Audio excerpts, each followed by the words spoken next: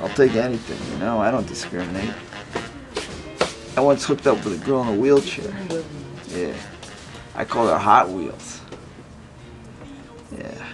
I swear to God, right before I hooked up with her, I thought I was gonna go to heaven or something. Little did I know that she was the one that was doing the charity. This is not an act, man. A lot of haters out there. A lot of haters out there. A lot of guys jealous of this. A lot of guys want to have this. It's all natural, my friends. Little tip for you. Little axe effect on the testicles, too.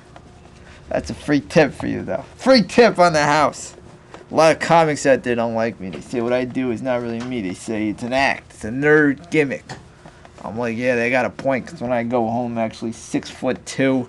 I weigh 220 pounds, and I got 50 bitches waiting for me in my lair right now. That's how I roll. I got hot sisters, man. Hot sisters. Sucked for me. In high school, it was always like Matty and his good-looking sisters. I remember in high school, somebody wrote in my locker, I'm gonna beat the crap out of Matty and then fuck his sisters. That never bothered me, though. That was a compliment to my family. I never took after my sisters. I always took after my grandfather. My grandma's always like, you've inherited all Grandpa's traits. He dyed all the hair in his head. You'll never go bald. Then my mom was like, Grandpa was institutionalized 5 times. He tried to have sex with a grilled cheese sandwich. I've only been institutionalized twice. So that's 3 more sandwiches to go. Love being here, though. Yeah. Someone needs oxygen.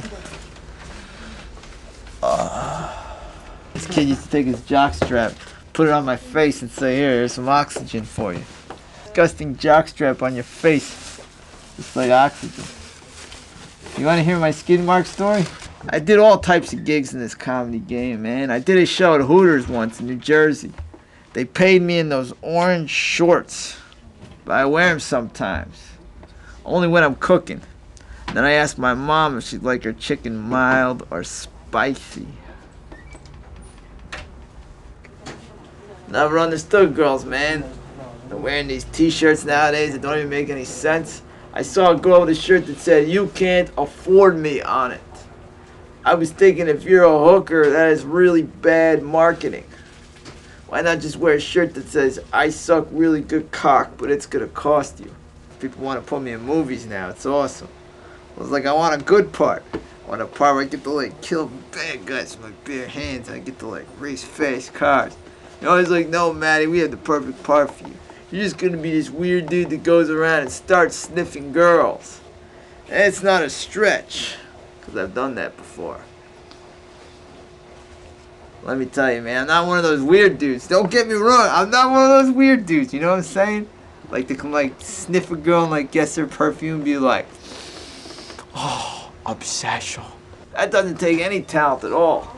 It takes talent. You follow a girl after she's been in the bathroom and then tell her what she had for lunch.